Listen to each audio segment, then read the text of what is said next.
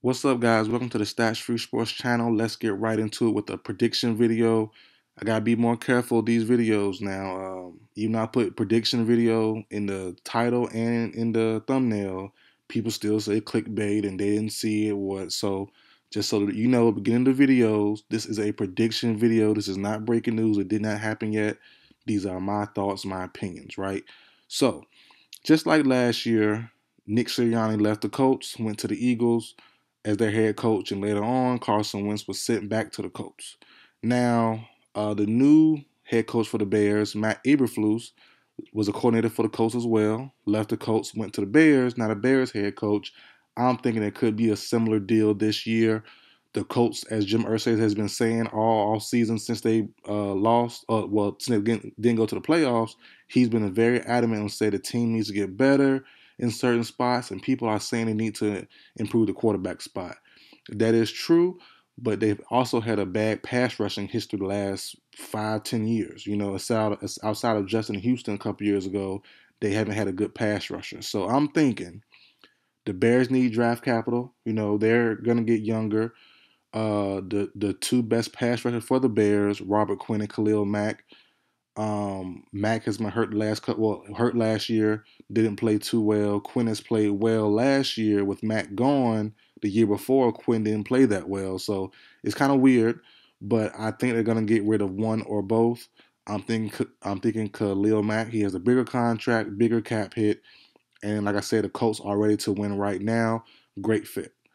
The Colts would need to give up probably 2 second rounders. So second round this year, second round next year, probably a late round pick or a player to just throw in there. But I think that should be fine. I don't think a first round pick is needed. Um, and also, the Colts aren't the only option in my opinion.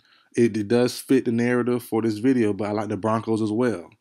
And the Broncos has enough cap space to get Khalil Mack and still get Aaron Rodgers too. So be on the lookout there. Pair up Khalil Mack with Bradley Chubb, still land Aaron Rodgers. They definitely can't get Devontae Adams then, but that's an option as well. The Ravens could go for Khalil Mack. They could try for him. The Dolphins could go for Khalil Mack. So a couple of teams out there can definitely get Khalil Mack. They have the space for him.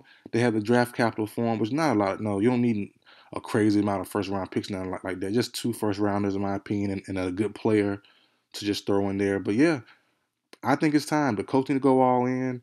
People are saying upgrade the quarterback spot. Wentz wasn't terrible last year. He wasn't great, but he wasn't bad. And that defense could get better. Their pass rushing has been a problem in Indy for the last, like I said, 5 to 10 years, off and on, except for the one or 2 years when Justin Houston was a stud, had a good year there. But yeah, their pass rushing has been terrible. Kwity Paye, rookie out of Michigan, has been okay. You know, DeForest Buckner has been good, but without a pass rusher beside him, the same way he was in 49ers, you know, he's not going to be. He's playing up to par, but the defense can't never reach his full potential. Him and Leonard, the linebacker. So they have a good squad there. A little more tweaks and improvements here and there. The Colts will be on track, even with Carson Wentz as a quarterback. So that's my prediction, guys.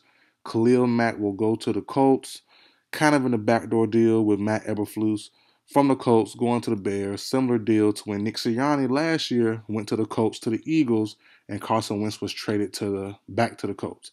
I think either Robert Quinn or Mack could go. I think Mack is the bigger name, bigger potential, you know. So I think I'm going with Mack in this video. So that's it for video, guys. Like, share, comment, subscribe. I will see you guys next time.